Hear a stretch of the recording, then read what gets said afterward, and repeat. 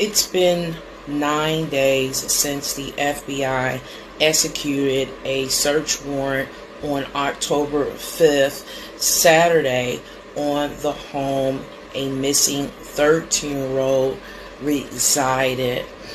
Ja'Niyah McMichael-Rogers was reported missing on August 12th of 2024. According to family members who spoke with WGN, Ja'Niyah weighs approximately 110 pounds and stands 5'2".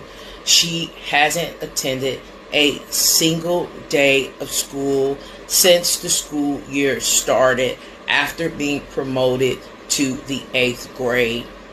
Anyone with information on Ja'Niyah's disappearance is being asked to contact the Gary Police Department at 219-881-1229, or you can contact the Department of Child Services hotline at 800-5556.